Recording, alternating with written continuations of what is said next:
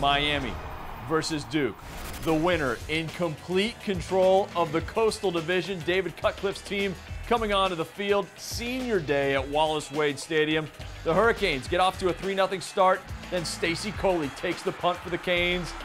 And he's gone. 78 yards. All this week, David Cutcliffe talked about how over the last few years, the Blue Devils have been trying to close the gap in team speed on the Hurricanes, but you see it right there, 10-0 Miami. Now 17-7.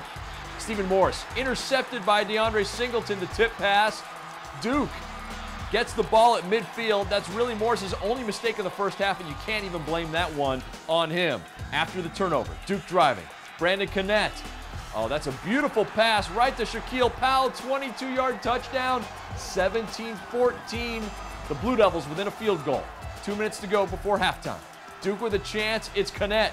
This time on the ground, keeps it himself for the go-ahead touchdown. The Blue Devils go into the locker room, leading 21-20. Second half we go. Duke starts the half with the ball. Opening drive, 2nd and goal. It's the Phantom again, Connette. He's in. His 28th rushing touchdown in his career in Durham. That ties Duke's all-time record.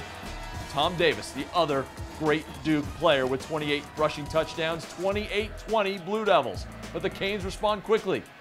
Morris slings it out to Herb Waters. And there's that speed again. 50 yards, touchdown. But it was the Canes' only touchdown of the second half. Miami trailing by 1. Teams trade field goals. Now 31-30 in the fourth. Duke with the ball. Josh Sneed right up the gut, then the cut. In all, 56 yards before he is tackled down in the red zone. 138 yards rushing for Sneed. Get this, Duke, 358 yards rushing in the game.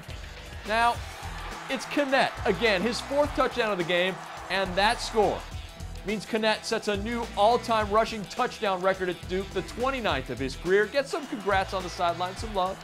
Duke facing a 4th and 1 at Miami's 22. It's Powell. He keeps it up the middle. 33-yard touchdown. Duke up 45-30 in the closing minutes. Duke fans, students started chanting, "We want Bama." And as time ran out, they stormed the field at Wallace Wade. A huge win, perhaps the biggest win in decades for this program. Is it a football school? Duke beats Miami 48-30. The Blue Devils now 8-2 this season. More importantly, 4-2 in the Coastal, all alone in first in the division. 2 games left, at Wake Forest, at North Carolina. If Duke wins them both, they are going to the ACC title game to take on Florida State. I'm Jeff Fischel with the ACC Digital Network. Coming November 25th, the ACC Digital Network presents The Greatest, a series revealing the top 10 ACC quarterbacks of all time as decided on by a panel of ACC football experts. Which great signal callers are among the top 10 from an ACC school? Find out on November 25th, only on the ACC Digital Network.